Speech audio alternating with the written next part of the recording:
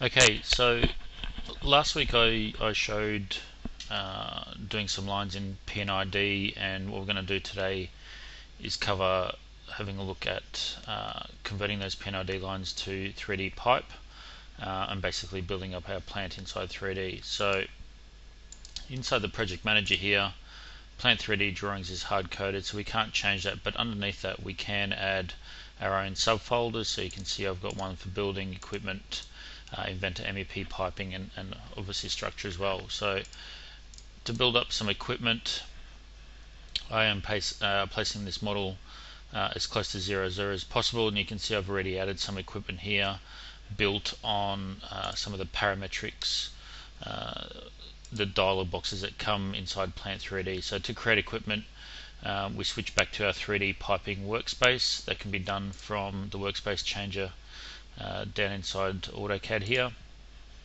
And to create equipment, I just click on the create equipment button, and then I'll be presented with a dialog box with obviously some predefined templates in here as well. So I can do vertical vessels, I've got blowers, centrifuges, heat exchangers, and even pumps. So just to show something like a pump, we just fill in the tags and the long descriptions if you want, and then just go through and have a look at the different options. And as we go through and change the values, then obviously the sample there just changes and shows us what we're actually going to do.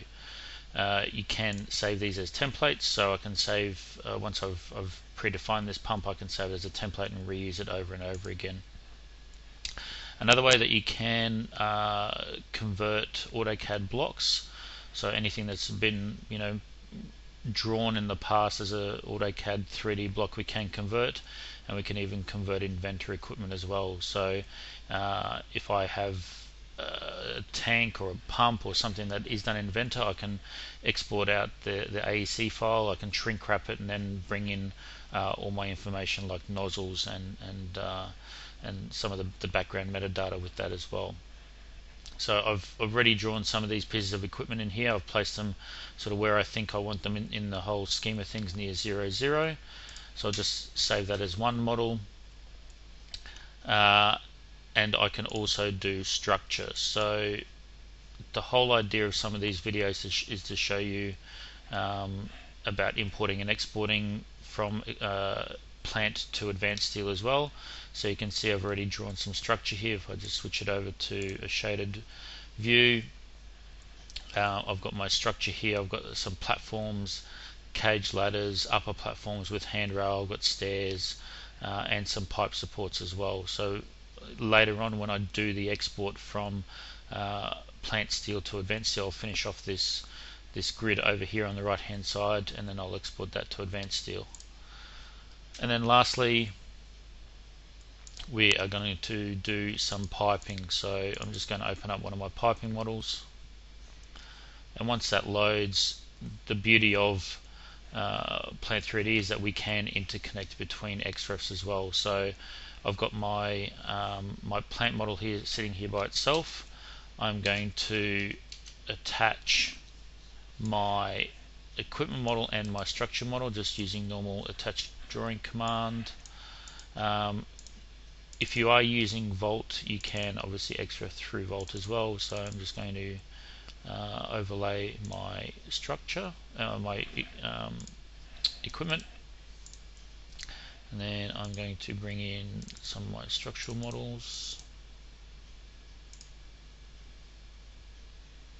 Okay, so here's our plant as we're progressing through it. So what I want to do here is place some pipe. So the pipe that I am looking for, so off my P&ID, because I know I've been drafting the P&IDs, I want to connect from this nozzle here on the exchanger over to this tower here. So I'm just going to load up my P&ID line list, and it'll appear as a new palette,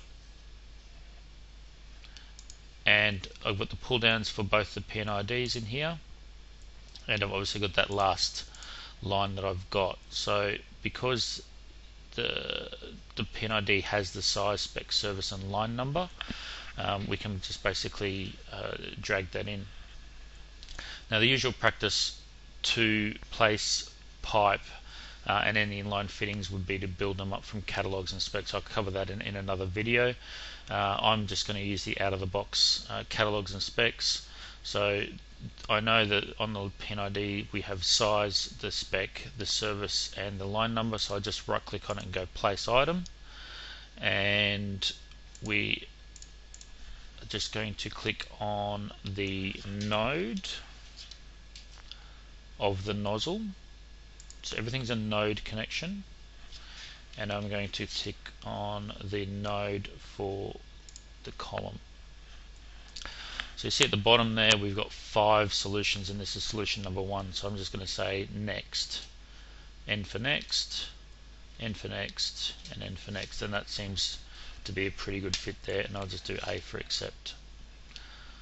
Okay, so what Plant3D has done, it's done auto routing between 2 points. You don't have to route it manually via the mouse or by typing in. You can let it do auto routing. And I also want to place that gate valve in there.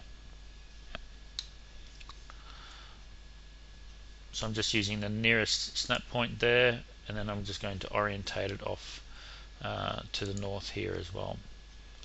Now inside my spec I've got different types of valves, and this is obviously just one of the standard butt well valves. What I'm going to do is just click on it, and I'm going to substitute it for a gate valve that is flanged.